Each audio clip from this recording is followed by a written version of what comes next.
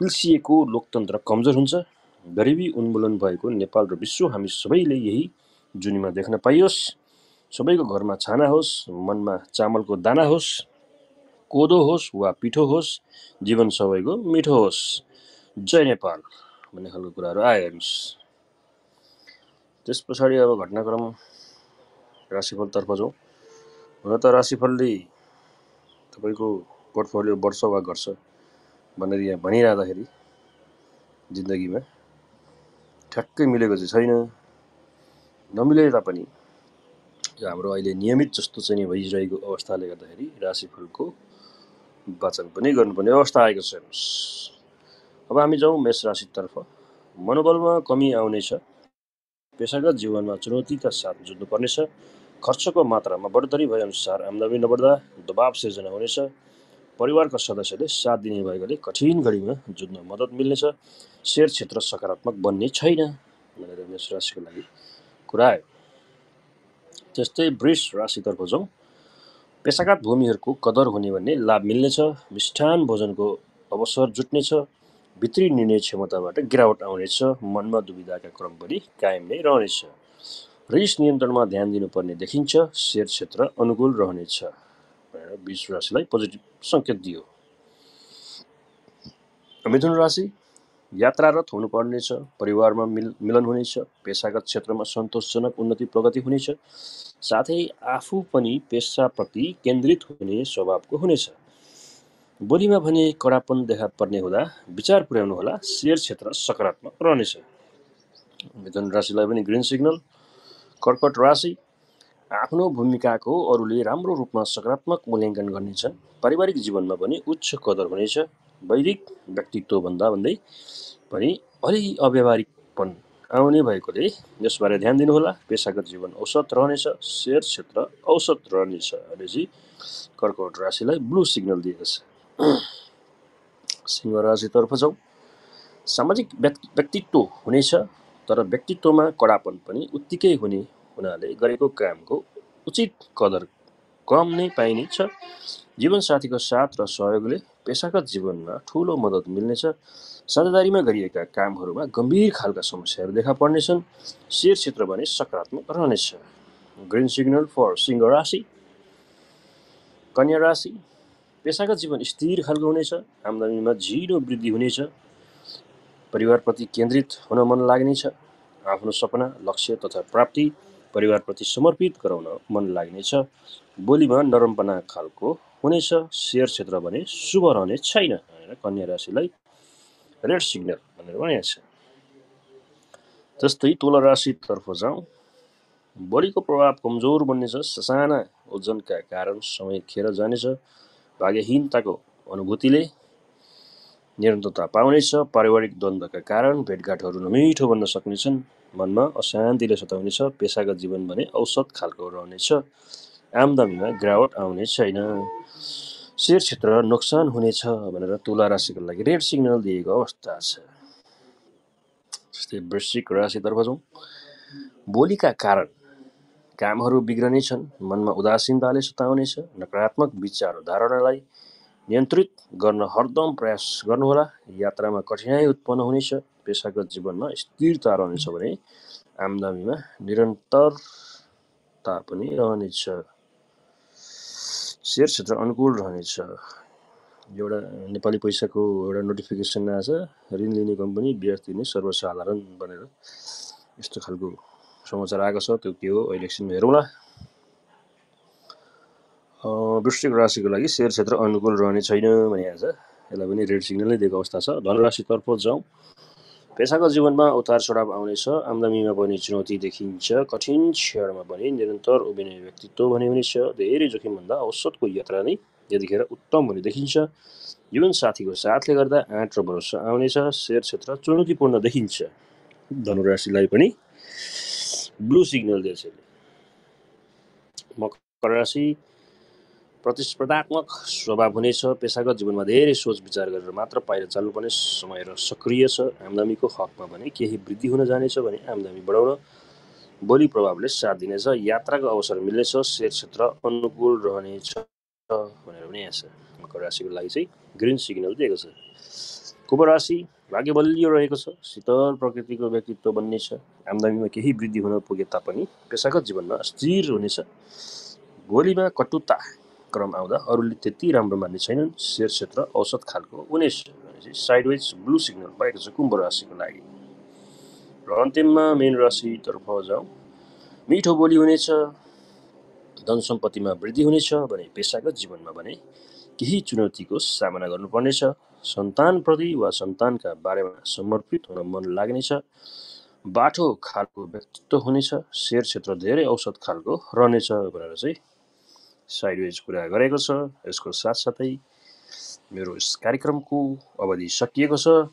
सबैको घरमा छानो होस्, मनमा चामलको दाना होस्, कोदो होस् वा पिठो होस्, जीवन सबैको मिठो होस् भन्दै राजु सरलाई टक्र्याउन चाहन्छु। Raju sir, up to you. Connection poor रहेछ, कतिको क्लियर आएको नि थाहा भएन। राजु सर गो आयो अहेड। एकदम क्लियर कट आयो। तपाईँको बोली क्लियर छ जे भए पनि। बिहानमा चाहिँ हामी साह्रै क्लियर सुन्छौँ, दिउँसो बेलुका चाहिँ भन्न सकिन्न भन्ने कुराको अध्याय यहीँसम्म गरौँ। गुड मर्निङ सबैजनालाई। आज ब्याज दरको समाचार दोहोऱ्याइ 3-4 चोटि पढ्नुहोस् है। ल धन्यवाद सन्तोषजी, प्रयास गर्छु। समाचार आइपुगेको छैन, ब्याज दरको समाचार अहिले अनलाइनतिर आयो भने गरौँला। मेरो लगानीमा प्रकाशन चाहिँ आइसक्यो भएको राजु सर, मेरो लगानीमा रहेछ मेरो अनि हाम्रो लगानीमा सेयरमा पनि आएको छ। छ राजु सर। हाम्रो सेयरतिर म मोबाइलमा त्यति हेर्दिनँ, यो एकदमै कन्जस्टेड हुन्छ यो पढ्ने बेलामा चाहिँ, र एकदम ढिलो पनि हुने भएको भएर लगानी चाहिँ अधिकांश ल अब आयो आयो ल सुरुमै पढ्नमा खै जान्छौँ हामी। बल्ल 162 रहेछौँ। आइसी 100 बेरोजगार जम्मा भएछौँ। यसलाई एकैछिनमा पढौँला। त्योभन्दा अगाडि आर्थिक अभियान लिन्छु। धेरै समाचार छैनन् त्यहाँ चाहिँ 16 पेजको आएको छ आज। त्यो ब्याङ्कहरूको ब्याज दर प्रकाशन भएर रहेछ। ल सबैलाई स्वागत छ। बिहान 7 देखि 8 बजेसम्म प्रस्तुत हुने लदरबारको राशिफल र समाचारको औपचारिक श्रृङ्खलामा यहाँहरू सबैलाई स्वागत। सुरु गर्छु आर्थिक अभियान दैनिकको पहिलो पेजबाट। विद्युत प्राधिकरणले पायो AA+ क्रेडिट रेटिङ भनेर प्राधिकरणका चौथाइ ग्राहकले अनलाइनबाट तिर्छन् महसुल भन्ने अर्को पनि समाचार छ। नेपाल विद्युत प्राधिकरणले यस वर्ष पनि AA+ क्रेडिट रेटिङ पाएको छ। इक्रा नेपाल लिमिटेडले प्राधिकरणको क्रेडिट रेटिङ गरी इक्रा NP AA+ स्तरको रेटिङ प्रदान गरेको हो। अघिल्लो वर्ष पनि प्राधिकरणले सोही रेटिङ पाएको थियो। इक्रा नेपालले प्राधिकरणको वित्तीय अवस्था, सम्पत्ति व्यावसायिक तथा वित्तीय जोखिम विश्लेषण, व्यवस्थापकीय क्षमता, सञ्चालन प्रभावकारितामा प्रभाव पार्ने आन्तरिक तथा बाह्य वातावरणीय तत्त्व लगायतको विश्लेषण गरेको थियो। सोही विश्लेषणका आधारमा प्राधिकरणको क्रेडिट रेटिङ गरिएको हो। क्रेडिट रेटिङ मार्फत कुनै व्यक्ति वा सङ्गठित संस्थाको साखको गुणस्तर सम्बन्धमा मूल्याङ्कन गर्ने तथा राय प्रकट गर्ने काम गरिन्छ। यसमा संस्थाको ऋण दायित्व भुक्तानी गर्ने क्षमता सम्बन्धमा निहित जोखिमबारे सरल र बुझ्न सकिने साङ्केतिक सूचकका रूपमा राय दिइन्छ। प्राधिकरणका कार्यकारी निर्देशक कुलमान घिसिङले सार्वजनिक निकाय मध्ये प्राधिकरणले AA+ क्रेडिट रेटिङ पाएकोले संस्थामा वित्तीय दायित्व वहन गर्न सक्ने उच्च तहको सुरक्षित क्षमता देखिएको बताएका छन् भन्ने कुरा आयो। बाँकी समाचार चाहिँ छँदैछ, पढ्न चाहनेले सक्नुहुन्छ। मैले यति मात्रै गरेँ। यो वीरगञ्जको खबर हो। प्राधिकरणका चौथाइ ग्राहकले अनलाइनबाट तिर्छन् महसुल भन्ने। नेपाल विद्युत प्राधिकरणका 1/4 ग्राहकले मात्रै अनलाइनबाट विद्युत महसुल बापतको महसुल तिर्ने गरेका छन्। प्राधिकरणले आफ्नो सेवा प्रवाहलाई प्रविधि मैत्री बनाउने अभियान चलाएको बताइरहँदा कुल सेवाग्राही मध्ये 28% मात्रै अनलाइनबाट भुक्तानी गर्ने गरेको पाइएको हो। प्राधिकरणका उपकार्यकारी निर्देशक मनोज सिलवालले यस्तो जानकारी दिएका हुन्। निजी क्षेत्रसँगको अन्तर्क्रियाका क्रममा सिलवालले प्राधिकरणले आफ्नो सेवा प्रवाहलाई प्रविधिमा आधारित बनाउँदै लगेको दावी पनि गरेका छन्। विभिन्न 10 प्रकारका वालेट मार्फत प्राधिकरणका ग्राहकले महसुल बुझाउँदै आएका छन्। अहिले 5 लाख रुपियाँसम्मको महसुल वालेट मार्फत अनलाइन भुक्तानी गर्न सकिने व्यवस्था प्राधिकरणले मिलाएको छ। त्योभन्दा बढी महसुल तिर्नुपर्ने ग्राहकले भने अहिले पनि प्राधिकरणका काउन्टरमै धाउनुपर्ने बाध्यता रहेको सेवाग्राहीले गुनासो गरिरहेका छन्। अब 5 लाख रुपियाँको सीमालाई बढाउने तयारीमा छौँ, त्यसपछि यो गुनासो पनि समाधान हुन्छ, सिलवालले भने। सेवा लिने क्रममा कर्मचारीबाट अनावश्यक झन्झट र दुःख पाएको ग्राहकको गुनासो समाधान गर्न र पारदर्शी सेवाका लागि प्राधिकरणले अनलाइन सेवालाई प्रवर्धन गरिरहेको पनि बताए भनेर यो वीरगञ्जको कार्यक्रममा बताएको कुरो रहेछ। पूर्वाधार विकास ब्याङ्कको कर्जा पनि पुनः तालिकीकरण हुने भन्ने अर्को ठुलो अक्षर सहितको पहिलो पृष्ठको समाचार छ। पूर्वाधार विकास ब्याङ्कले पनि बाढी, पहिरो, भूकम्प जस्ता प्राकृतिक र दैवी प्रकोपबाट प्रभावित परियोजनाको कर्जालाई पुनः तालिकीकरण गर्न पाउने भएको छ। नेपाल राष्ट्र बैंकले सोमबार एकीकृत निर्देशन संशोधन गरी पूर्वाधार विकास बैंकले प्रवाह गरेको कर्जाहरू पनि पुनः तालिकीकरण गर्न पाउने व्यवस्था गरेको हो। यसअघि वाणिज्य बैंक, विकास बैंक र फाइनेन्स कम्पनीलाई मात्र यस्तो सुविधा दिएको थियो। निर्देशन अनुसार बैंकले होटल तथा रेस्टुरेन्ट, निर्माण क्षेत्रका सिमेन्ट, डन्डी, इटा, ब्लक, पाइप एन्ड फिटिङ्स लगायतका उद्योगमा कर्जा, प्रभावित कर्जा, शिक्षा, स्वास्थ्य क्षेत्रसँग सम्बद्ध कर्जा तथा बाढी, पहिरो, भूकम्प जस्ता प्राकृतिक दैविक प्रकोपबाट प्रभावित भएका परियोजनाहरूमा लगानी भएको कर्जालाई ऋणीको अनुरोधमा पुनः तालिकीकरण गर्न पाउने यो काम बुझाउन बाँकी ब्याजको कम्तीमा 10% लिएर उद्योग व्यवसायको नगद प्रवाह तथा आम्दानी विश्लेषण गरी आवश्यकता र औचित्यका आधारमा मात्र गर्न सकिनेछ। बैंक तथा वित्तीय संस्थाले पनि होटल तथा रेस्टुरेन्ट, पशुपक्षी पालन, निर्माण क्षेत्रसँग सम्बद्ध कर्जा र 5 करोड रुपियाँसम्मको अन्य सबै क्षेत्रमा प्रवाह भएको कर्जालाई ऋणीको अनुरोधमा उद्योग व्यवसायको नगद प्रवाह तथा आम्दानी विश्लेषण गरी आवश्यकता र औचित्यका आधारमा पुनः तालिकीकरण तथा पुनः संरचना गर्न सक्ने प्रावधान रहेको छ।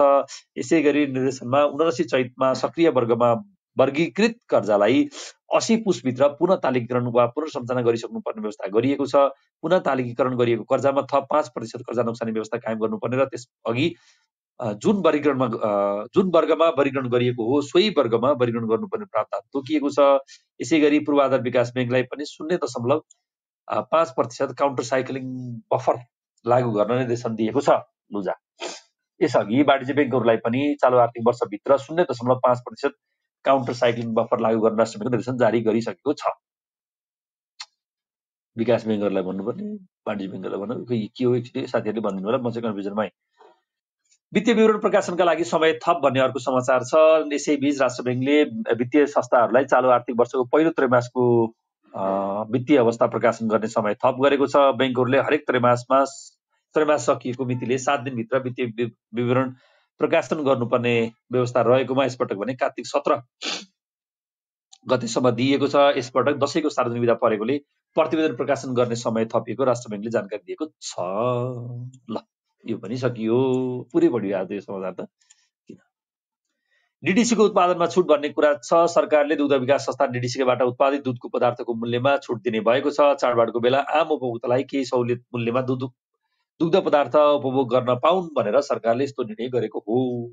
ल एक्सपायर भएको सामान होला गर्ने हो।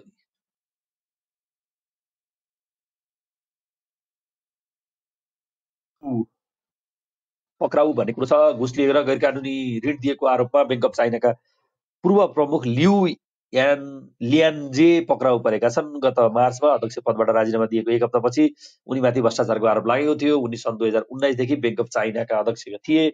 लियुमाथि गैर कानुनी रूपमा ऋण दिने, प्रतिबन्धित प्रकाशनहरू देशमा ल्याउने, बैंकको आफ्नो पद प्रयोग गरी घुस दिने, निजी क्लबहरू र स्की रिसोर्टमा निमन्त्रणा जस्ता अन्य सुविधा स्वीकार गर्ने आरोप लागेको छ।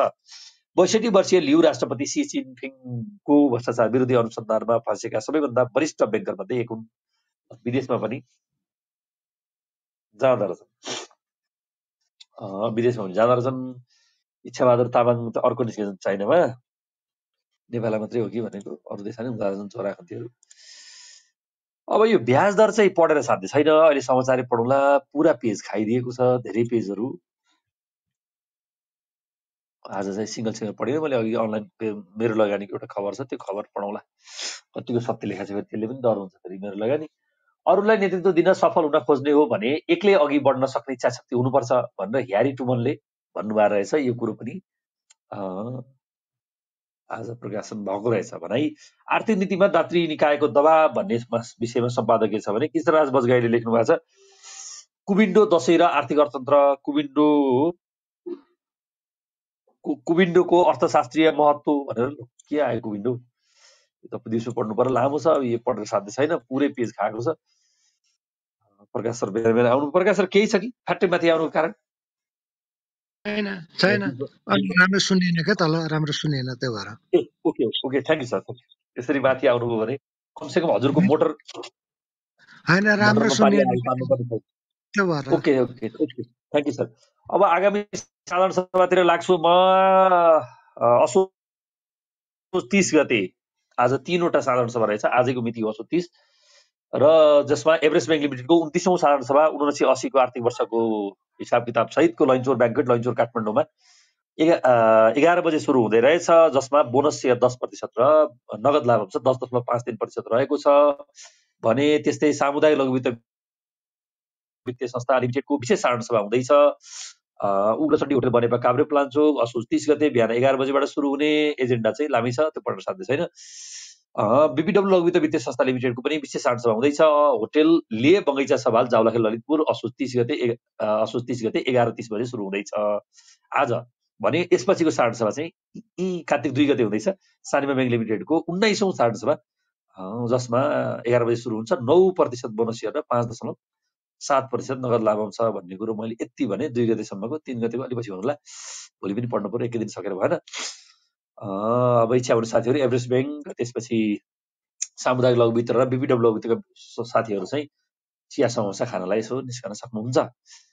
नेप्से घट्ने क्रम रोकिएन, हिजो पनि चैत भयो, पैसो जति खोलै खोला, मान्छे कता जाने ठेगान छैन। बढेका धितो पत्र हेऱ्यो भने सिद्धार्थ प्रिमियर इन्सुरेन्स लिमिटेड बढेछ, सिद्धार्थ इन्भेस्टमेन्ट ग्रोथ स्किम बढेछ, सुपरमाई हाइड्रो पावर बढ्यो, कालिचोक दर्शन बढ्यो, सनराइज फोकस इक्विटी फन्ड बढ्यो भने घटेकोमा सयपत्री हाइड्रो पावर हात भए चिरिप्प, सयपत्री चिरिप्प, नबिल ब्यालेन्स फन्ड घट्यो, मिडसोरु हाइड्रो पावर घट्यो, घलेम्दी हाइड्रो पावर पनि घट्यो भन्ने कुरो छ।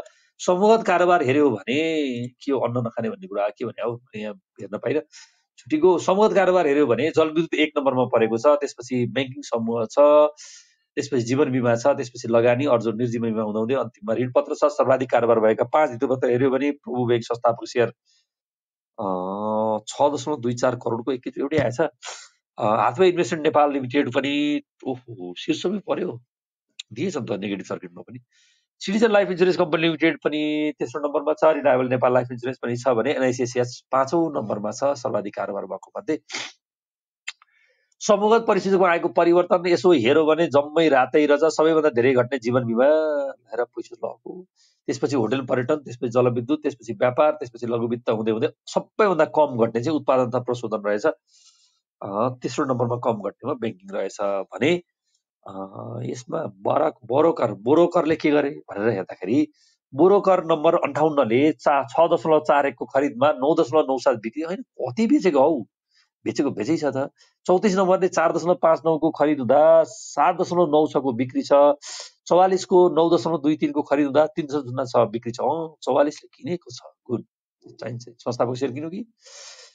49 को 5.25 को खरिद हुँदा 4.19 को बिक्री छ। 45 को 5.46 को खरिद हुँदा 3.92 को बिक्री छ। 45 ले र 44 ले किनेको छन्, के किने त, त्यो चाहिँ खोज्नै पर्छ त्यतै गएर। अब यी चीजहरू थिए। अब तपाईँ हामीलाई थाहा भएकै कुरा हो, तैपनि पढ्छु, पत्रिकामा भोलिपल्ट आउँछ। युनिलिभर नेपालको लाभांश घोषणा 1580, यस्ता कम्पनी धेरै भइदिए कति राम्रो हुन्थ्यो, के हेर्ने। अब यसलाई यति मात्रै पढेँ, अब यहाँमा धेरै पढ्यो भने फेरि मिलेन। अब अरू पेजहरुतिर लाग्नुपर्छ। दशैंमा अर्थतन्त्र चलायमान बनाउने महत्त्वपूर्ण पर्व भनेर यो दशैंको किनमेल र महाबौद्धकै फोटो, हाम्रो सिप्रोजीले महाबौद्धमा चाम्छ भन्नुहुन्थ्यो बेला बेलामा। अहिले चाहिँ साँच्चीकै महाबौद्धको फोटो देख्न पाइएको छ। एउटा पसलमा किरासरी 30-40 जना एउटा सटरभित्र छिरेपछि के हालत हुन्छ होला हेर्नुस्। त्यो स्थिति देखेको फोटोसहित प्रकाशन भएको छ। आर्थिक अभियानको कति नम्बर पेज हो यो? 8 नम्बर पेजमा।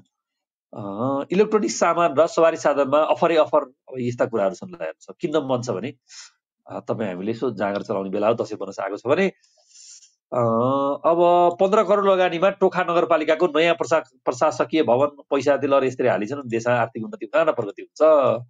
सामूहिक पुष्प खेतीमा गैंडाकोटका किसान भन्ने कुरा छ भने नवलपुरमा सामूहिक पुष्प खेतीतर्फ किसानको आकर्षण बढ्न थालेको कृषि ज्ञान केन्द्र नवलपुरले बताएको छ। नगदे बालिका रूपमा विकास गरी कम लगानीले धेरै आम्दानी लिन सकिने हुनाले जिल्लाका विभिन्न स्थानमा सामूहिक पुष्प खेती गर्न थालिएको केन्द्रका बाली संरक्षण अधिकृत मीरा चौधरीले जानकारी दिइन्। ल, यो पनि तिहार आउँदैछ, यो पुष्प मेला खेतीले पनि राम्रै कुरो हो।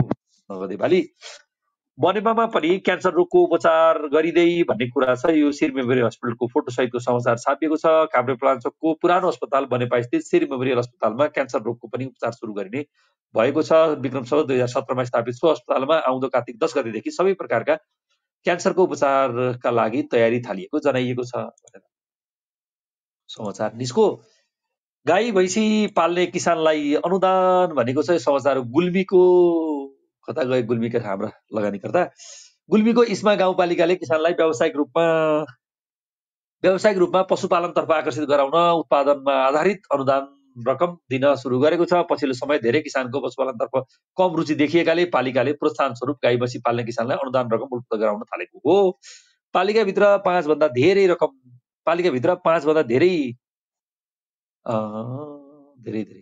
दुहुना गाई भैँसी पाल्ने किसानलाई मासिक रूपमा रु 10,000 अनुदान उपलब्ध गराउने निर्णय भए अनुसार अनुदान रकम वितरण गर्दै आएको गाउँपालिकाका अध्यक्ष भगत सिंह खड्काले जानकारी दिए। ल अब कमल सर जान पर्यो, अब यो शेयरले काम गरेन, त्यति गरेर भैँसी पाल्न पनि 10,000 रुपियाँ त आइहाल्दो रहेछ। 5वटा भैँसी पाल्यो कि 10,000। प्रहरीको अनुसन्धानमा प्रश्न उठाउने आधार छैन भनेर गृहमन्त्री श्रेष्ठले भन्नुभएको छ। यो काठमाडौँको खबर हो। उपप्रधानमन्त्री एवं गृहमन्त्री नारायण श्रेष्ठले मुलुकको समृद्धि समुन्नति र सुशासनका लागि आन्तरिक सुरक्षा व्यवस्था सुदृढ हुनुपर्ने बताएका छन्। तिमीलाई छोरा कति बताउँछु। 68औं प्रहरी दिवसका अवसरमा सोमबार प्रहरी प्रधान कार्यालयमा आयोजित कार्यक्रममा उनले मुलुकको आन्तरिक सुरक्षा व्यवस्थाको बियोको रूपमा रहेको नेपाल प्रहरीको भूमिका र कर्तव्यबोधले समग्र मुलुकको समृद्धि, कानुनी शासन र सुशासनको पूर्ण अनुभूति गर्न सकिने बताए। तिमी पनि जान्छौ फर्गेट स्टडे एक दिन। अब अर्को खबर कास्कीको छ।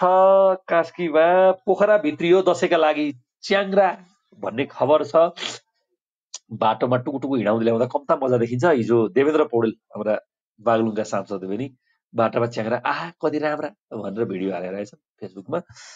चाडपर्व लक्षित भेडा च्याङ्ग्रा पोखरा भित्रिएका छन्। अहिले साइपाल हिमालतिरका भेडा च्याङ्ग्रा पोखरा आइसकेका छन् भने मुस्ताङबाट आउने व्यापारीहरू बाटोमै छन्। बजाङ बाजुराका व्यापारीले भने घटस्थापनाको अघिल्लो दिनदेखि नै बेच्न सुरु गरिसकेका छन्। अहिले पोखरा महानगरपालिका 1 सिम्पानी जौबारीमा करिब 2,000 भेडा च्याङ्ग्रा बिक्रीका लागि राखिएका छन्। शुक्रबार बजाङबाट भेडा च्याङ्ग्रा पोखरा ल्याएका व्यापारी राजेन्द्र बहादुर धामीले चाँडो बिक्री हुने बताए।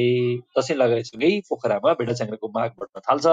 नबिक्ला भन्ने डर हुन्न, बरु जति छिटो ल्याउन सक्यो उति धेरै बिक्री हुने र फाइदा मिल्छ भनेर पहिला नै ल्याएको हुँ उनले भने। ल पोखरामा चाहिँ साह्रै मजा देखिन्छ त्यो सिम्पानीको पछाडिपट्टि त्यो चौरमा सेतीको बगरमा हेर्न नि साह्रै आनन्द आउँछ त्यहाँ। लगानीका लागि 11 कम्पनीसँग सहमति। नेपाल स्टार्टअप फेस्ट आगामी पुसमा भनेर यो लगानी सम्बन्धीको समाचार रहेछ।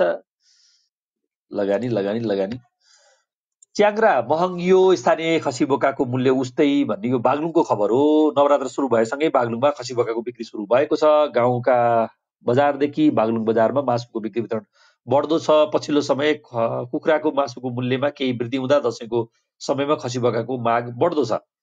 हिमाली क्षेत्रबाट आउने च्याङ्ग्राको मूल्य प्रति गोटा 8 देखि 10,000 मूल्य वृद्धि भएको छ। अघिल्लो वर्ष रु 40,000 पाइएको च्याङ्ग्रा यो वर्ष 50,000 भन्दा बढी पर्ने व्यवसायहरू बताउँछन्। चटनी पो खान पर्ने भयो त हौ, मासु खाने भनेको त 50,000 एउटा च्याङ्ग्रालाई परे त सिद्धिएन। 25 किलोको होला अझै भयो भने, मासु 20 किलो होला। ल अब योपालि च्याङ्ग्रा चाहिँ अचार खान पर्ने भयो। यस्तो तालले हुन्छ।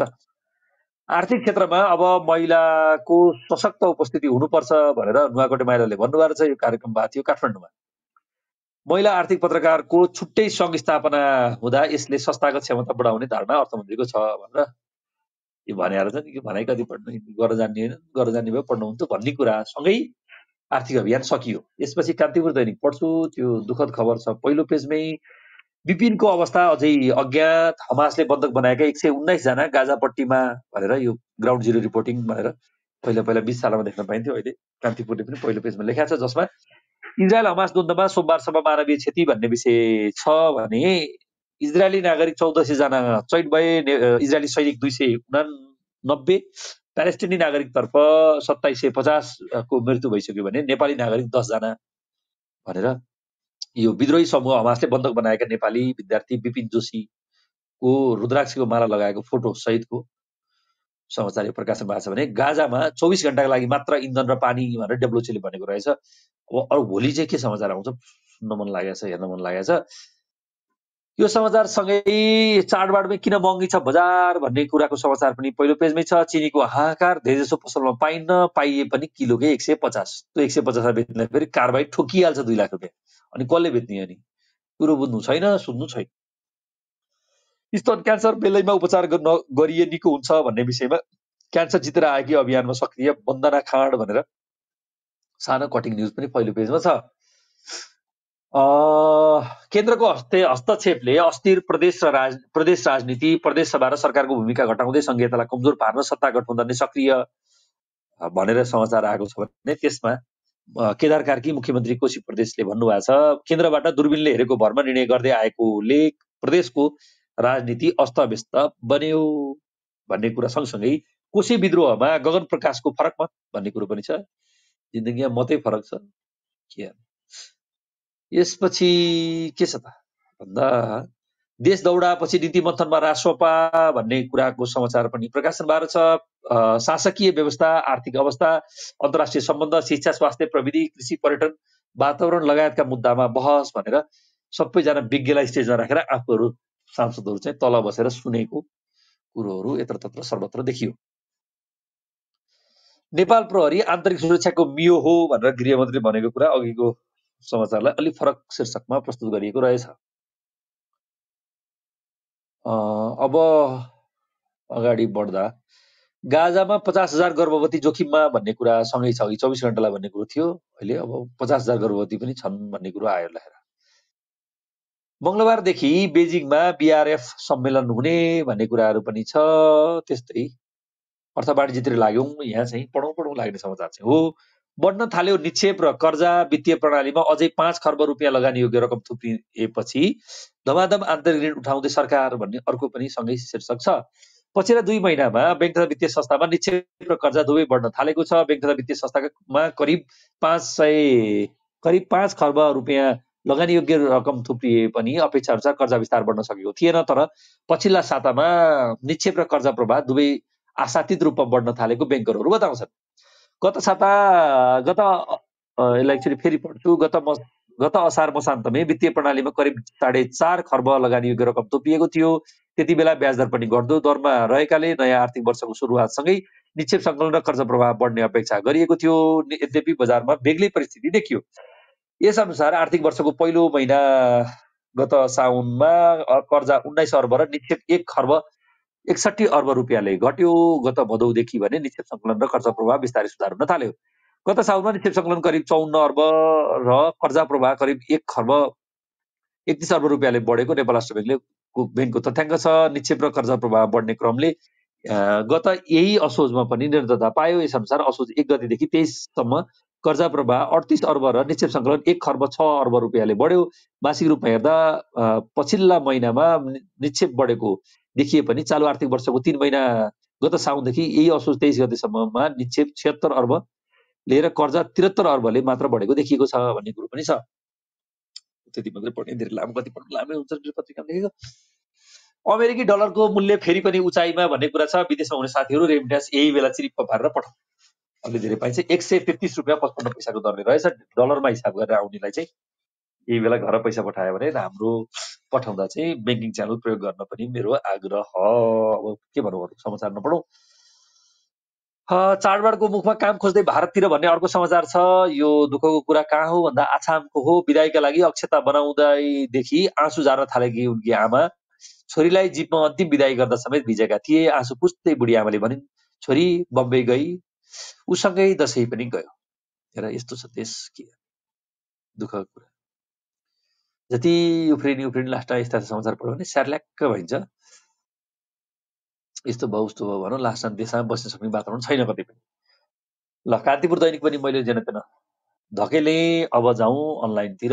यो साथी कति जम्मा भएको छ, 200 त कट्यौँ होला नि। अब 200 कट्यौँ भन्दा किन नकट्यौँ, अव्यय ब्याज दरको समाचार पढ्छु। अधिकांश वाणिज्य ब्याङ्कहरूले घटाए ब्याज दर। कुन ब्याङ्कको कति घट्यो भन्ने कुरो छ। हाल सञ्चालन रहेका वाणिज्य ब्याङ्कहरूले कार्तिक महिनाका लागि नयाँ ब्याज दर प्रकाशित गरेका छन्। ब्याङ्कहरूले प्रकाशित गरेको सूचना अनुसार अधिकांश ब्याङ्कहरूले ब्याज दर घटाएका छन्। हालसम्म प्राप्त 18 वाणिज्य ब्याङ्कहरूको नयाँ ब्याज दर सूचना अनुसार 13 ब्याङ्कहरूले असोजको तुलनामा कार्तिकमा ब्याज दर घटाएका छन्। त्यसैगरी 3 ब्याङ्कले असोज महिनाकै ब्याज दरलाई निरन्तरता दिने भएका छन् भने 2 ब्याङ्कले ब्याज दर बढाएका छन्। एउटा एनएमबी हो, अर्को कुन रहेछ। यसमा एउटा एक्सेल सिट अपलोड गरे जस्तै छ। यो चार्ट, यो के भन्छ, यो डाटा टेबल अपलोड गरेको छ, जसमा हेर्दाखेरि बढेकोमा एनएमबी ब्याङ्क अघि मैले कुनै हेरेर भनेको थिएँ 1.013% बढायो एनएमबीले भने अङ्कले बढायो। त्यस्तै अर्को बढाउने चाहिँ कुन रहेछ भनेर हेर्दैछु, भेटेको छैन। माइनसमै छ, एनएमबी रहेछ। अर्को चाहिँ कुन रहेछ दोस्रो नाम 18 वाणिज्य ब्याङ्कहरूको असोज महिनाको तुलनामा सबैभन्दा बढी ब्याज दर घटाउने ब्याङ्क एभरेस्ट रहेको छ फिनिस ब्याङ्क। फिनिस ब्याङ्क लिमिटेडले सबैभन्दा धेरै ब्याज दर घटाएको रहेछ। ब्याङ्कले कार्तिकका लागि ब्याज दर 1.83% बिन्दुले घटाएको छ। सोझ महिनाको 11.054% रहेको ब्याङ्कको व्यक्तिगत मुद्दती निक्षेप अधिकतम ब्याज दर कार्तिक महिनामा 9.224% झारेको छ। यसैगरी prime commercial bank, Nabil bank र नेपाल इन्भेस्टमेन्ट मेगा ब्याङ्कले पनि 1% बिन्दुभन्दा बढी ब्याज दर घटाएका छन्। Machhapuchhre bank, Lakshmi sunrise bank, राष्ट्रिय वाणिज्य ब्याङ्कले भने असोज महिनाकै ब्याज दरलाई न्यूनता दिएका छन्। यता नेपाल एसबीआई ब्याङ्क र एनएमबी ब्याङ्क एसबीआई रहेछ भने ब्याज दर बढाएका छन्। एनएमबी ब्याङ्कको ब्याज दर 1.013% बिन्दुले बढेको हो भनेर एसबीआई मैले भेटिनँ त नेपाल एसबीआई रहेछ नि त 0.7ले बढ्यो रहेछ। ल यसमा पनि समाचार पढियो। अब अनलाइन खबरतिर केही छ कि खोजौँ। एउटा समाचार चाहिँ मलाई कनपारती समाचार छ, अलिक एकछिनमा पढ्छु। पारा देख्दाखेरि चाहिँ यो देशलाई खालि अस्थिरताको भुमरिया लैजाने भयो चोराखन्तीहरूले। सिक्दै कमाउँदै कार्यक्रममा इजरायलबाट फर्किएपछि भन्ने कुरो, सिक्दै कमाउँदै कार्यक्रममा इजरायलबाट फर्किएपछि भन्ने विश्वास ढुङ्गेलको समाचार छ। जानकारी नदिई मूल्य घटाएको भन्दै पम्पहरूले रोके पेट्रोल बिक्री लगेर थैट जिन्दगी। अनि थाहै नदिकन बढाउँदाखेरि चाहिँ त्यो पैसा कसलाई रह्यो? यस्तो ताल जम्मै लर ड्यामका ड्याम थुन्नुपर्ने। कोशीमा देउवा रणनीति विश्वासको मत लिएपछि एमाले सत्ता बाहिर लगेर, यो हो सबभन्दा मलाई रिस उठेको सुन्दाखेरि। यही तालले त सधैँभरि गर्छु भन्छ न, के पारा हो। अघिल्लो पटक यस्तै गरेर देशलाई खाल्टा हाले। केदार कार्कीलाई माओवादीले पनि विश्वासको मत दिने भन्ने कुरा छ। अब केन्द्रमा भएको भद्दा राजनीति त्यहाँ पनि त्यही होला जस्तो छ तालले। त्यो ताल भयो भने लास्टमा मध्यावधि कन्फर्म हो, किनभने विश्वासको मत फेरि एमाले बाहिरिन्छ, विश्वासको मत लिनुपर्छ, आउँदैन, अनि त्यसपछि खारेज, अनि यिनका चुरीफुरी सकिए। प्रतियोगिता रु 1580 रुपियाँ लाभांश घोषणा गरेको युनिलिभर नेपालको आधारभूत र प्राविधिक रूपमा कस्तो भनेर 20 सालले यो युनिलिभर नेपालको प्राविधिक विश्लेषण गरेको रहेछ। गैर आवश्यक नेपालीसँग सहकारी गर्न नीति क्षेत्र तयार छ भनेर अध्यक्ष ढकालले भन्नुभएको छ भने मिरिमिरे लघुवित्तको एफपीओमा माग भन्दा 112.13 गुणा बढी आवेदन भन्ने कुरो पनि भयो। अर्थतन्त्र बिस्तारै लयमा फर्किँदैछ, हामी सब एकैजुट हुनुपर्ने भो र एकजुट हौं भनेर अर्थमन्त्रीले भन्नुभएको छ। निफ्रामा व्यक्तिगत मुद्दा निक्षेपमा निक्षेपकर्ताको प्यान नम्बर चाहिने भन्ने कुरा पनि छ भने सानीमा सेक्युरिटीले सुरु गर्यो धितोपत्र दलालको औपचारिक कारोबार भन्ने कुरा पनि निस्केको छ। पुनर्तालिकीकरणको विषयमा त हामीले अघि पढिसक्यौँ। नेप्सेमा पहिरो गएको गई छ। विद्युत प्राधिकरणको समाचार पनि आइसक्यो। अब छुटका त के कुरा गरौँ दशैंमा, ल विशाला पनि सकियो। नेपाली पैसामा अघि अरुणजीले के आयो भन्दै हुन्थ्यो, भेटिन्छ कि 46 त भइसकेछ, बट्याउन थालेको पनि। मिरमिरे लघुवित्तको एफपीओमा आवेदन दिने आज अन्तिम दिन पर्ने सम्भावना त कमै छ। 112 गुणा पैसा छ भने फिनिस ब्याङ्क लिमिटेडको आज एजीएम शेयरधनीलाई लाभांश भनेर छ। प्रकाश सर माथि नै हुनुहुन्छ के अरे, आशा छ प्रकाश सर आज 11 बजे पुग्नुहुन्छ। त्यसपछि सेतो पार्टीतिर लागौँ। नेपाली पैसामा समाचारै आउनु छोड्यो, के भयो।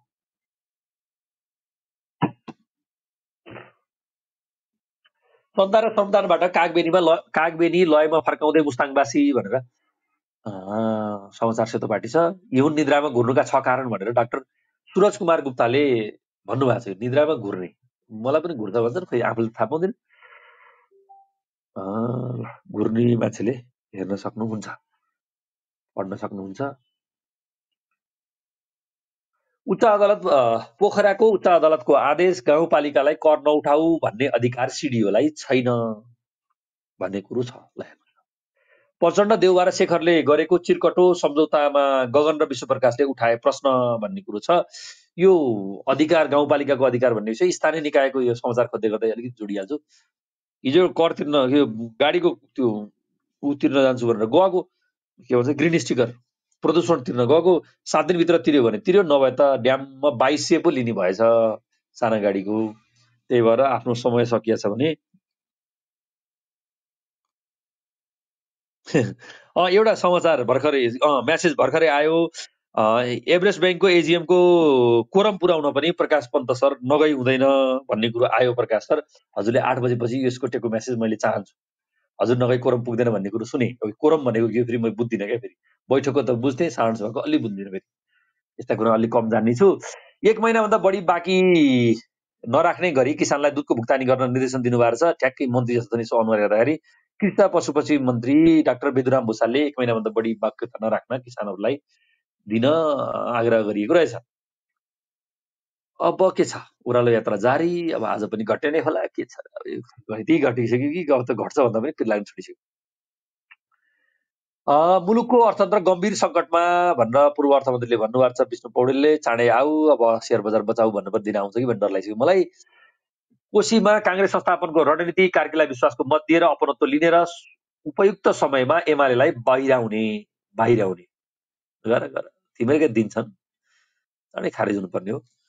कोशी प्रकरणमा देउवा र कोइरालाको भूमिकाप्रति महामन्त्री द्वै थापा र शर्माको असन्तुष्टि भन्ने विषयमा नयाँ पत्रिकाले अर्को समाचार छ। कोशीले झन बढायो शेखर र गगनको दूरी, अझै बढाऊ, छोरा खन्तियो मिलेर गएर ट्याक पारेर यो अलिक निकास दिनु छैन, खालि लडे खान्। बिपिनको खोजी गर्न मध्यपूर्वी देशमा कूटनीतिक पहल गरिएको रहेछ। अब लगेछ हमासले, अब के जिउँदा छन् कि मर्या छन् थाहा छैन अहिलेसम्म।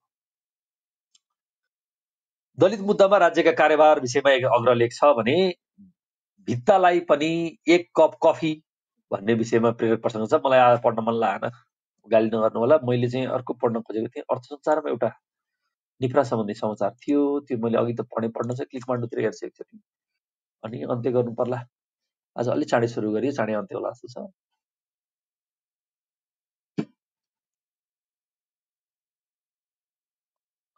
एनआरएनको चुनावमा कसले मार्ला बाजी, अध्यक्ष 4 सहित 120 जनाको उम्मेदवारी, के राजनीतिक दल अझै हुन्छन् हावी भनेर एनआरएनमा राजनीतिक दल हावी हुन्छन् त भन्ने विषयमा समाचार रहेछ। आइपिओ ल्याउन लागेको विद्युत प्राधिकरणले 1 वर्षमा गरे 1 खर्ब बढीको व्यापार भनेर अर्को पनि समाचार छ। उखु किसानलाई दिएन गत वर्षकै प्रोत्साहन अनुदान, 1 अर्ब 32 करोड भुक्तानी गर्न बाँकी, अनि देशमा चिनीको हाकार हुँदैन। यी देशका राज्य। अझ अर्को कुरा त भन्नै बाँकी छ। त्यो हिजो कमरेड प्रचण्डको एउटा भनाइ आएको छ, हामी मिल्यौ भने 54 अनि मिलाई ठोक्नुपर्छ। यो देशको प्रधानमन्त्रीले बोलेको सुन्दाखेरि कन पारो तातेर मेरो त त्यो के भन्नु खोइ। अब कुरा गरी साध्य छैन। अर्को समाचार आइपुगेको छ। दशैं अघि सरकारले पैसा नदिने भएपछि व्यवसायीहरू भन्छन् लुकेर हिँड्न बाध्य छौँ। हेर्नुहोस्, यो निर्माण सामग्री, निर्माण क्षेत्र सम्बन्धीका व्यवसायीको कुरो रहेछ। अवैध होटेललाई विदेशी मुद्रा कारोबार अनुमति नवीकरण बिनै 5 वर्षदेखि याकेनेति सञ्चालनमा। ल खोज्दै जाओ, पैसा खोज, पत्रकारले दशैं मनाओ। अर्थतन्त्र सुधार्न सरकारले उच्चस्तरीय संयन्त्र तत्काल गठन गर्नुपर्छ भनेर चन्द्र ढकालले फेरि भन्नुभएको छ। अस्ति चित्रविधि भनेपछि प्रधानमन्त्री उहाँ ठोक्नुपर्छ भन्न थालेछन्। फेसबुकतिर खुब भाइरल भएको छ, टिकटक फेसबुकतिर। अरू के छ पढ्न, प्याट्टै पढिहाल्नु जस्तो अन्नपूर्ण पोस्ट धेरै नपढेको। 9 मिनेट त बाँकी छ।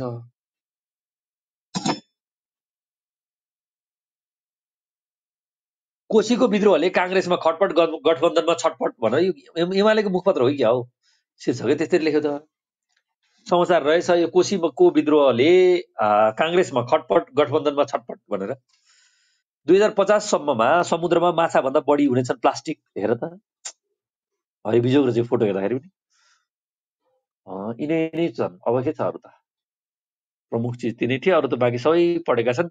पोल्ट्री व्यवसाय ओह्रालेको ओह्रालो भन्ने कुरो छ। फेरि कुखुराको मूल्य बढी छ, फेरि के हो कुरो बुझिसाध्यै छैन। दानाको मूल्य बढायो होला, चल्लाको मूल्य बढायो होला। ल यहाँहरू सबैलाई धेरै धेरै धन्यवाद। मैले जेनै तेन पढेँ। अब आज ब्याज दर प्रकाशन भएको छ कार्तिक महिनाको लागि। त्यो ब्याज दरले चाहिँ के कसो गर्छ भन्ने विषयमा हाम्रा सबैभन्दा बुझ्ने जानेका लगानीकर्ताहरू माथि आउनुहोस्, आएकाले नि भन्नुहोस् र यहाँहरूका कुराहरू सुनेर हामी मन्त्रमुग्ध हुन पाऊँ।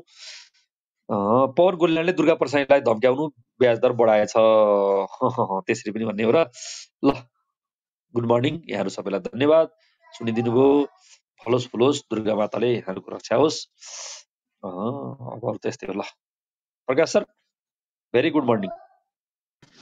हजुर गुड मर्निङ। राजु खास केही छैन, त्यही तपाईँ आजको समाचार टिप्पणी सबै त प्रश्नै छ, त्यस्तो टिप्पणी गर्नुपर्ने केही छैन। खालि एउटा त्यो हिजोको मार्केटको तपाईँले सुरुमा पढ्नु भएको समाचार जस्तो एसपिआइएल भन्नेले अचानक अब धेरै बढ्यो भनेर तपाईँले समाचार सुरुमा भन्नुभएको थियो नि, एसपिआइएल को चाहिँ धेरै पर्सेन्ट बढ्यो भने अब त्यस्तो केही चिज हुने रहेछ कि एसपिआइएल भन्नेमा जुन चिज चाहिँ इनसाइडरहरूलाई थाहा भएको तपाईँ हामीलाई चाहिँ थाहा नभएको त्यस्तो चिज केही भएर त होला नि, अथवा कुनै प्लेयरहरूले अब ल बढाइदिउँ भनेर बढायो हो कि के हो, मैले त नोटिस पनि गरेको थिइनँ, त्यो अहिले तपाईँले भनेपछि थाहा पाएँ अनि यसो हेरेँ होइन।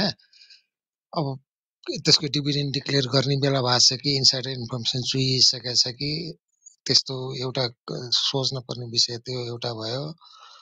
अर्को तपाईँले भन्नुभयो अब हाथवे कम्पनी पनि टप उसमा ट्रान्ज्याक्सनमा परेछ भन्नुभयो। नयाँ आएको कम्पनी अब कसरी त्यत्रो 5 करोडको यस्तो अवस्थामा पनि 5 करोडको कारोबार हुनु भनेको अब त्यसमा पनि स्पेकुलेसन कम्पोनेन्ट अझै हाबी नै देखि छ कि जस्तो लागेछ होइन। स्पेकुलेटिभ कम्पोनेन्ट चाहिँ हाबी नै छ कि जस्तो लागेछ। अब यस्तो गाह्रोमा पनि अब जेनरली अरू नयाँहरू चाहिँ घट्दछ। अब यसको चाहिँ ट्रान्ज्याक्सन भोल्युम चाहिँ ट्रान्ज्याक्सन रुपी भ्यालु ट्रान्ज्याक्सन बढ्दो छ। स्पेकुलेटिभ कम्पोनेन्ट अलि स्ट्रङै हो कि के हो भन्ने कुरामा छलफल गर्न भयो हुन्छ। त्यसमा हो मैले नोटिस गरेको। अरू चाहिँ अब ब्याज दरको चाहिँ अब यसको मिक्स रियाक्सन अब कस्तो हुन्छ, अब मिक्स रियाक्सन हुन्छ कि जस्तो लाग्छ मलाई। किन भन्दा इमिजिएट इफेक्ट त डेपोजिटरलाई पर्ने भयो, लोनलाई परेन। इमिजिएट इफेक्ट त डेपोजिटरहरूलाई पर्ने भयो। अब अहिले डेपोजिट गर्न जाने त सेयर बजारका मान्छे त को होलान् र। अब सेयर बजारका मानिलिउँ कसैको म्याच्योर भएको छ भने नि अब इन्ट्रेस्ट डेपोजिटको इन्ट्रेस्ट रेट घटाएपछि त उनीहरूले रिन्यू नै गर्दैनन् होला, अर्थात् खोजी घुमी फिरी त एनएमई ब्याङ्कमा पुग्ने होलान्, एनएमबी अथवा एसबिआई ब्याङ्कमा पुग्ने होलान् जसको आइएस छ त्यहाँ पुग्ने होलान् डेपोजिटरहरू। इन्स्टिट्युसनल पर्टिकुलरली इन्डिभिजुअलको त कुरा गरिनँ मैले, इन्स्टिट्युसनल जस्तो एनएलआइसी इन्सुरेन्स कम्पनीहरू ठुल्ठुला छैनन्, यस्ता सञ्चय कोष, आर्मी कल्याणकारी कोषहरू, त्यस्तोको डेपोजिटहरू is more important and that is more significant. हाम्रो 2-4 करोड 1-2 करोड यस्तो डिपोजिट भन्दा त्यो उनीहरूको त अरबमा हुन्छ। उनीहरू 0.1, 0.2, 0.5 यस्तो फरक पऱ्यो भने कति फरक पर्छ त्यो सम्बन्धित संस्थालाई। प्रकाश सर एउटा अघिदेखि मैले अघि प्रश्न पनि गरेको थिएँ, हुन त हजुर आइहाल्नुहुन्छ होला। आज एभरेस्ट ब्याङ्कको एजिएममा प्रकाश सर जानु भएन भने कोरम पुग्दैन भन्ने कुरा यो मैले बैठकको कोरम बुझ्थेँ। एकछिन सकिहाल्ने प्रश्न। बैठकको कोरम त बुझ्थेँ, सांसदको कोरम अलि बुझिनँ, यसबारेमा हजुर अलिकति बताइदिनु पर्यो। र अर्को कुरो चाहिँ के भन्न खोजेको थिएँ बिर्सेँ। अर्को कुरो हाथवेको हिजो जुन कारोबार हुँदाखेरि मैले मोबाइलमा हेर्दै थिएँ। हो होइन म टिएमएसमा त दिनभरि थिइनँ। त्यो मोबाइलमा हेर्दाखेरि चाहिँ त्यो टप ट्रान्जेक्सन टप टर्नओभर हुँदाखेरि अनि नेगेटिभ सर्किट लाग्दाखेरि पनि बायर थिएन के अस्ति किनेका खातामा आउन बाँकी रहेका मान्छे फाक भएका हुन् त के छ जिन्दगीमा ल क्या पैसा अस्ति हल थियो आज कल आला यसले कल आला के छ हजुर पनि सेल्टिया हो र अनि यो ब्याज दरको सम्बन्धी चाहिँ कुरा गरौँ न प्रकाश दाइ। हो ब्याज दरको कुरा, त्यही मैले ब्याज दरकै कुरा गर्दै थिएँ। पहिला राजुजीको त्यो पहिला क्विक रेस्पोन्ड गरिहाल्छु। अब त्यो भने यहाँ भन्नेले भन्दा हो नि त्यो कोरम भनेको चाहिँ के भने त्यो गणपूरक सङ्ख्याको त एकछिन अरुणजी एकछिन, कोरम भनेको गणपूरक सङ्ख्या त गणपूरक सङ्ख्या त्यो कोरम चाहिँ त्यो पुग्नुपर्छ होइन। त्यो पुगेन भने चाहिँ त्यो एजिएमको भ्यालिडिटी हुँदैन। अब गणपूरक सङ्ख्या कति छ त्यो चाहिँ त्यहीँ लेखा हुन्छ, यति पुग्नुपर्छ भनेर नियम कम्पनीको नियमावली के भयो प्रबन्ध पत्रमा लेखा हुन्छ। अब 30, 40, 50 कति % हुन्छ त्यस्तो कति छ अब मलाई थाहा छैन, त्यो हेर्नुपर्छ। अब कोरम चाहिँ अब लगभग त्यस्तो कोरमै नपुग्ने भनेको 1-2टा मैले अहिलेसम्म सुनेकोमा 1-2टा ब्याङ्कहरूको अहिलेसम्ममै सुनेकोमा एक फेर कहिले एनएचबिसीको कोरम पुगेन भन्ने सुनेको थिएँ, एक फेर अर्को एउटा कुन फाइनेन्स कम्पनीको कोरम पुगेन र स्थगित भयो भन्ने सुनेको थिएँ। त्यहाँ कोरम जस्तो पुग्छ, त्यस्तो कोरम नपुग्ने भन्ने हुँदैन क्या।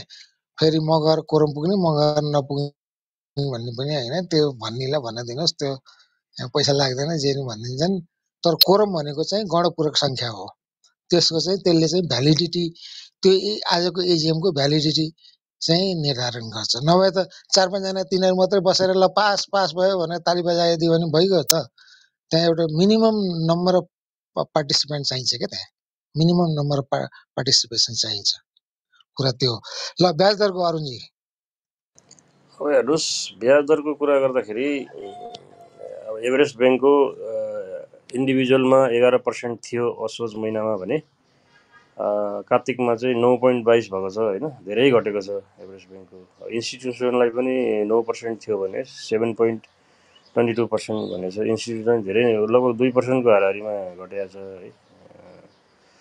है त्यस्तै प्राइम कमर्सियल ब्याङ्क पनि 11 थियो 11.35 थियो भने 10.25 भएको छ इन्डिभिजुअललाई होइन इन्स्टिट्युसनलाई त्यसरी नै घटेको छ नोबेल ब्याङ्कको 11 थियो भने अहिले 11.05 थियो भने 10 झारेको छ होइन नेपाल इन्भेस्टमेन्ट मेगा ब्याङ्कले 11.03 थियो भने 10.01 झारेको छ प्रोबो ब्याङ्कले 10 थियो भने 9.22 झारेको छ ग्लोबलाइन ब्याङ्कले 10.5 थियो भने यसले चाहिँ 10 झारेको छ एग्रिकल्चर डेभलपमेन्ट ब्याङ्कले चाहिँ 10.01 थियो भने 9.76 थियो भने झारेकै छ कुमारी ब्याङ्कको 10.11 थियो भने अहिले 10.01 भनेछ यसले पनि हल्का झारेकै छ सिटिजन ब्याङ्कको 10.05 थियो भने 9.96 भनेछ यसले पनि हल्का झारेकै छ स्ट्यान्डर्ड चार्टर्ड ब्याङ्कले चाहिँ 9.29 थियो भने 9.22 भनेछ यसले पनि हल्का झारेकै छ नेपाल ब्याङ्क लिमिटेडको 9.29 थियो भने 9.22 भनेछ नेपाल ब्याङ्कको पनि हल्का झारेकै छ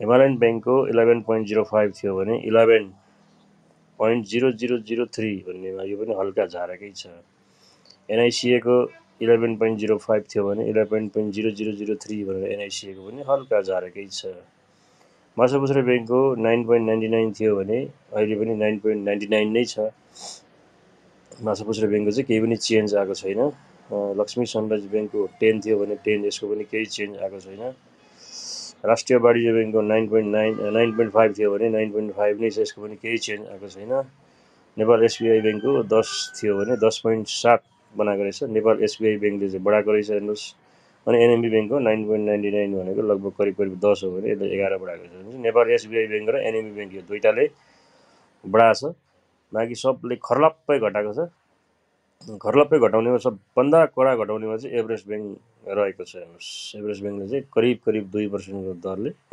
घटाएको छ बाँकी सबैले एक यस्तै 0.5 0.1111 0.7 0.5 0.25 गर्दै तीनटा ब्याङ्कले केही पनि गरेन अनि दुईटा ब्याङ्कले बढायो बाँकी सबले घटायो शेयर बजार बुम बुम प्रकार्दै यसको हामीले इन्फरेन्स के लिने भने यसबाट के हामीले चाहिँ उ गर्न तपाईले स्पेसिफिकली एभरेस्ट ब्याङ्कले 2% नै वात्तै त्यति धेरै किन घटायो भन्दा अब दुईटा कारणले त्यस्तो ब्याङ्कहरूले चाहिँ दुईटा कारणले गरे एउटा चाहिँ एभरेस्ट ब्याङ्कसँग चाहिँ एडुकेट चाहिँदो जति चाहिँ लोनेबल फन्ड छ होला कति छ त मलाई थाहा छैन छ होला उनीहरूको चाहिँ लोनेबल फन्डै आइडल बसिरहेको होला आइडल मनी चाहिँ धेरै होला द्याट इज वान त्यसलाई चाहिँ डिप्लोय गर्न चाहन्छ भएकै पैसालाई डिप्लोय गर्न चाहन्छ अर्को चाहिँ अब इन्ट्रेस्ट रेट डिपोजिटमा इन्ट्रेस्ट रेट घटायो भने त कस्ट कटिङ मिजर्स भयो उसको प्रफिटेबिलिटीमा बढाउनलाई उसले चाहिँ अब इन्ट्रेस्ट यता दिने ठाउँमै कम दिएपछि त अब उसको आफ्नो पैसा आइडल बसिराखेको छ यता दिनुपर्ने नि ठुलो रेटमा किन लिने भनेर त्यो कस्ट कटिङ मेजर्स होला त्यो चाहिँ कस्ट कटिङ मेजर गरेपछि उनीहरूको interest income net interest income चाहिँ बढी गर्नलाई होला अब त्यस्तो गरेर अरू जतिले घटाछन् अनि जसले बढाछ तिनीहरूको चाहिँ अब त्यही अब लोनेबल फन्डकै अभावले त्यही प्राथमिक पुँजी के यस्तै पुर्याउनलाई बढाएका होलान् मैले बुझाएको चाहिँ त्यति हो अरू त्यसैमा कसैले थप भन्नु छ भने भन्नु न सबैलाई नमस्कार है प्रकाश सर नमस्कार प्रकाश सर हिजो यो इन्ट्रेस्ट त राम्रो न्युज जस्तो लाग्यो हिजो मार्केटले रियाक्ट नगर्दै हो यो इन्ट्रेस्टको न्युजलाई हजुर यो जुन चाहिँ न्युज आयो नि त न्युज त राम्रै हो दुईटा ब्याङ्कको मात्र बढाएको जस्तो सुनियो यसले यो इन्ट्रेस्टको न्युजले मार्केटले रियाक्ट नगर्दै हो हिजो अब हिजो अलिकति त अब यस्तो घटाउने भनेपछि त अलिअलि त हिजो अलिअलि हावा त चल्नु पर्ने हो। अब त्यो हावा चाहिँ अब चलेको देखिएन होइन। अब त्यो हावा चलेको चाहिँ देखिएन। अलिअलि त जस्तै जतिसुकै होइन यस्तो त सर कन्फिडेन्सियलिटी पहिला मेन्टेन भद्र गर्ने। सहमति हुन्थ्यो, अलिअलि हावा चल्थ्यो होला, किनभने सबैको चाहिँ एकमुष्ट निर्णय आउँथ्यो। अब यहाँ त अब इन्डिभिजुअल भयो, इन्डिभिजुअलमा अब कता कता कोसँग सूचना लिँदै हिँड्नु त। अहिले त भद्र सहमति छैन नि त, कुरो त्यो होला। अब त्यो त्यसले पचासतिरबाट सूचना आज लिनुपर्छ नि। आज अब हेरौँ न। रियाक्सन त आज हुन्छ नि, अब बजारमा रियाक्सन त आज हुन्छ। हिजो त होइन अब तर 20वटा ब्याङ्क छ भने 20तिरबाट सूचना लिनलाई गाह्रो हुन्छ नि त हिजो त। मार्केटलाई त पहिल्यै थाहा हुनु पर्ने हो फेरि। सरहरू सबैलाई मलाई नमस्कार है। मलाई चाहिँ दसैँ आएको भन्दा ब्याज दर घटेकोमा खुसी छु है म चाहिँ। अब यो ब्याज दर चाहिँ घट्दैछ। अब चाहिँ अलिकति एकुमुलेट चाहिँ भनेर खेलाडी होइन नेपालको नेट मात्रै त्यस्तो हो कि भनेको अमेरिकाको पनि त्यस्तो हुँदो रहेछ। सुनिएन ऋषि सर हजुरको आवाज? हाम्रो ऋषि सर त ऋषि सर नेपालमै हजुर आए सुन्दै जस्तो हुनुहुन्छ लागेको छ भने मलाई। एकदम आवाज सही हो। हाम्रो त ऋषि अमेरिका सर र हो कि को नेपाललाई पनि सही नेपालमा आएको? लाग्छ। हाम्रो रमेश अधिकारी सर चाहिँ आउनुभएको होला सायद नेपाल, होइन?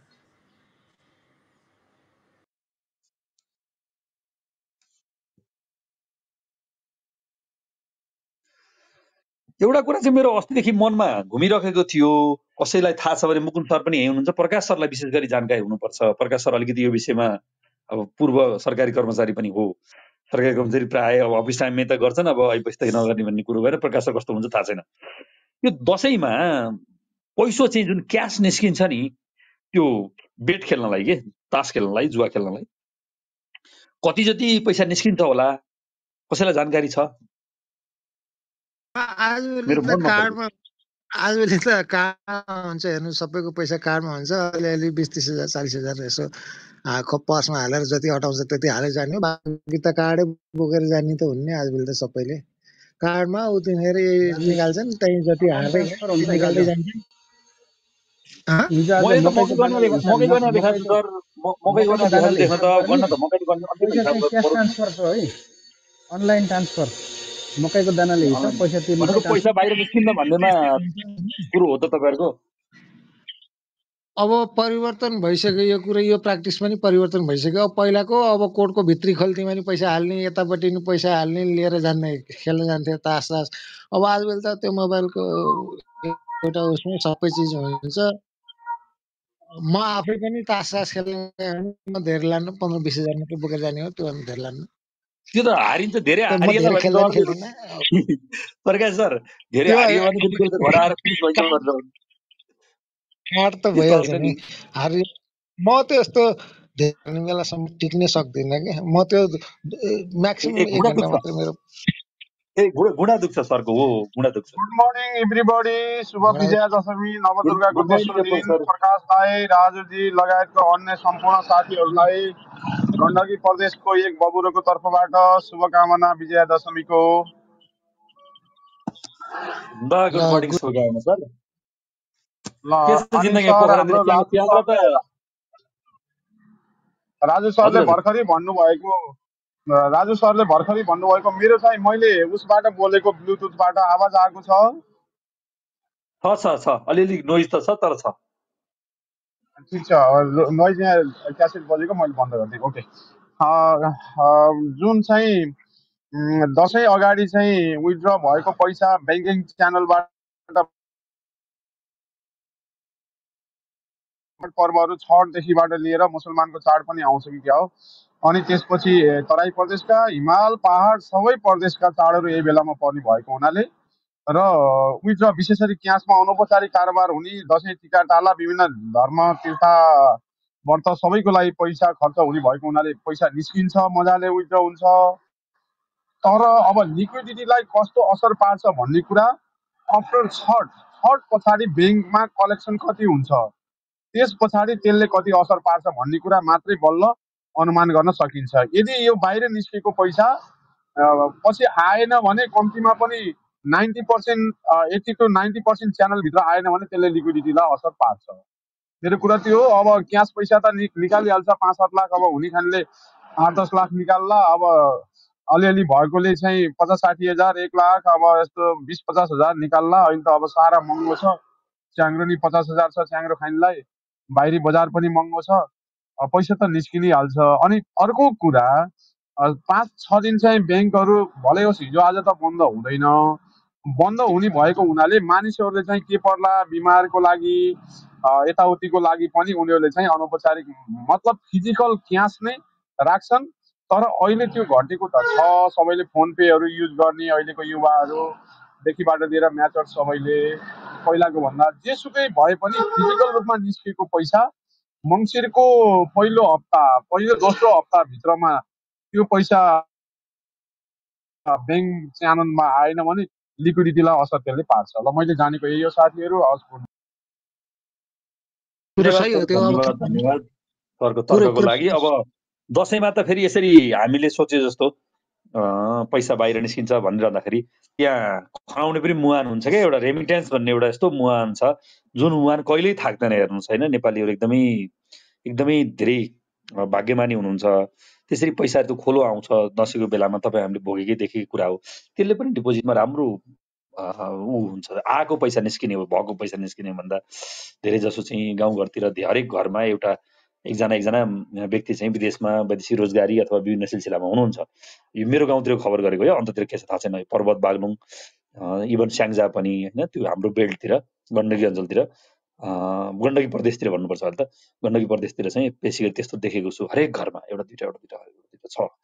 त्यसले गर्दाखेरि चाहिँ त्यो रेमिटेन्सको फ्लो चाहिँ यस्तोसँग आउँछ कि त्यो रेमिटेन्स काउन्टरहरू जहाँ खुलेका छन् बजारमा एकदमै प्याक, त्यो ब्याङ्कमा भन्दा बढी भिड रेमिटेन्स काउन्टर आउँछ। यस्तो रेमिटेन्स भनेको प्राय 1 देखि 10 तारिकमा आउने हो। 1 देखि 10 तारिकमा रेमिटेन्स आउने हो कि एकछिन रेमिटेन्स भनेको 1 तारिकदेखि 10 तारिकमा आउने हुँदाखेरि असोजको पैसा जति आयो अगाडि आइसक्यो, अब आउने पैसा एकदम नगन्य पैसा हुन्छ। र नेपालको कन्टेक्समा के छ भने पहिले चाहिँ दसैँमा बढी पैसा विथड्र हुने देखिने चाहिँ बढी एलसीहरूको आयात हुन्छ, जो यही बेलामा लास्ट मसान्ततिर सेटलमेन्ट हुन्थ्यो, बढी ऋण पनि जान्थ्यो, त्यो सबै सामान आयात हुन्थ्यो। यसपालि आयात कम भएकोले चाहिँ पहिलेको तुलनामा कम विथड्र देखिन्छ। राजुजी, सफलजी लगायतकोमा मेरो तर्फबाट थप एड गर्न चाहन्छु। ठिक हो, रेमिटेन्स यो बेलामा आउने चाहिँ 75% 60 to 70% यो बेलामा, र वर्षभरि आउने चाहिँ अरू 30 to 40% भन्ने गरिन्छ। खै त्यो रेमिटेन्स आउँछ यतिखेर चाहिँ डलरको भाउ पनि बढेको छ। अब रेमिटेन्स आउनेलाई फाइदा भयो। अर्को कुरा चाहिँ यतिखेर फेरि अर्को कुरा, यो समयमा विभिन्न एलसीहरू खोलेर एलसी मार्फत पैसाहरू जाने, विभिन्न चाहिँ आउटफ्लो पनि हुने, अनि खाद्यान्नदेखिबाट लिएर विभिन्न चिजहरू विदेशबाट ल्याउने एलसी मार्फत ल्याउने चिजहरू बढी हुने भएको हुनाले त्यो बेलामा पनि यो बेलामा क्रन्च चाहिँ अप्ठ्यारो चाहिँ पर्छ भन्ने कुराहरू मेरो चाहिँ धेरै वर्ष अगाडिको चाहिँ एउटा ब्याङ्किङको अनुभवले त्यही मैले भन्न चाहेँ है।